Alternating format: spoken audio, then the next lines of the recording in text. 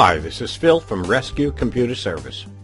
I've recently purchased the new Kindle portable reader from Amazon and find it extremely useful and very lightweight. Many feel it may be the best dedicated ebook reader available today. Amazon also offers a large selection of free books for the Kindle.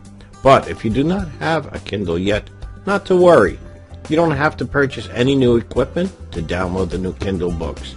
It's quick and it's easy to get this working on your personal computer. Here's how.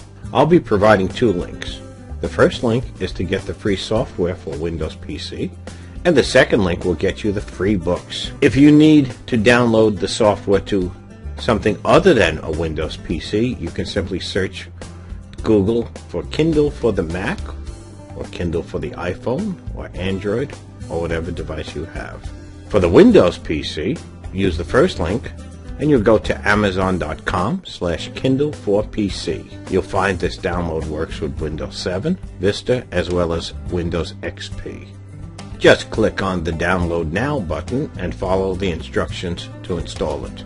Once the application is installed and opened, you'll need to register it. Everyone who has ever purchased anything from Amazon already has an account. Simply use that same login and password to register your software. Or if you do not have an account, simply set up a new one. Once installed, you can open the Kindle for PC software and you'll see a few books already included. These are free books, and you can add more free books. And I will also include a link to help you find more books. As you add more, they will be included here in this area.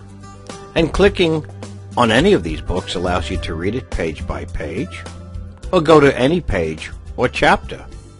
There are various controls to change the size of the text or the view ability.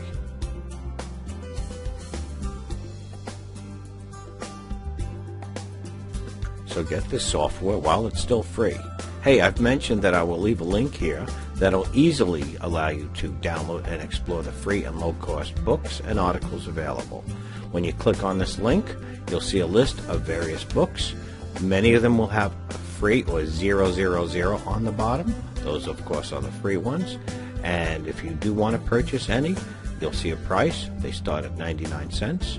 So do pay attention to the cost as well. You will need an Amazon account, and that can be set up quite readily. So enjoy. This is Phil of Rescue Computer Service. Find more tips like this at www.rescuetip.com.